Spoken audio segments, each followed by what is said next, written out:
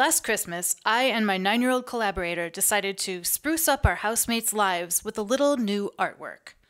Joke artwork, because that's how we make people's seasons merry and bright around here. Well, neither of us are exactly awesome painters, though I went to design school for a year. That's why we thought of doing a custom paint by numbers. No skill involved, right? A paint by numbers is easy enough for a grade schooler, and also someone with the painting abilities of a grade schooler. We wanted something funny or hokey or tacky or just strange. Something like Christmas cherubs singing, or Hawaiian Santa in shorts and a lei, or, of course, big-eyed kittens in a basket, kissing bunnies under the mistletoe, something to make people laugh. So, we did an image search for funny Christmas photos online. Here were the final contenders. It was a tough battle, but we were both drawn to what I call December 26th, the Santa with a beer bottle. Let's compare the photo to the final painted result. This canvas is 11 by 17, so think 2 sizes up from a regular sheet of paper.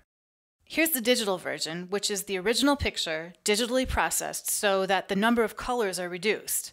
It has bolder colors, and the areas are bigger shapes to fill in because we have to paint this.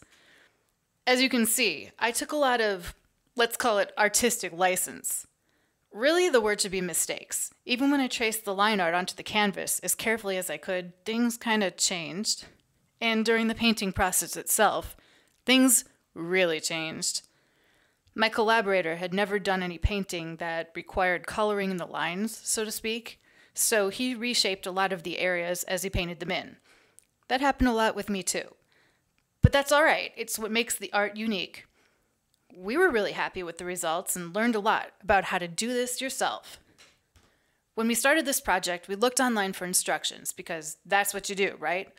Unfortunately, we couldn't find anybody who had really done an actual painted canvas starting from a photo. That's why we're making this series of videos.